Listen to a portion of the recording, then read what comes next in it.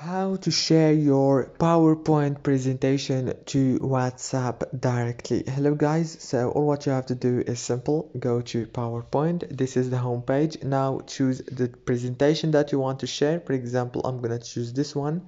Click on it. It will take you to this page. Now all what you have to do is simple. Go to the top and click on this little icon right here. Click on it and now choose the full document option right here, the second option. Click on it and choose presentation right here, and now click on WhatsApp. Very easy and fast, as you can see.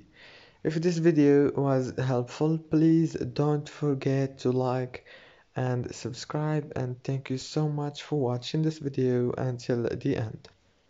See you later.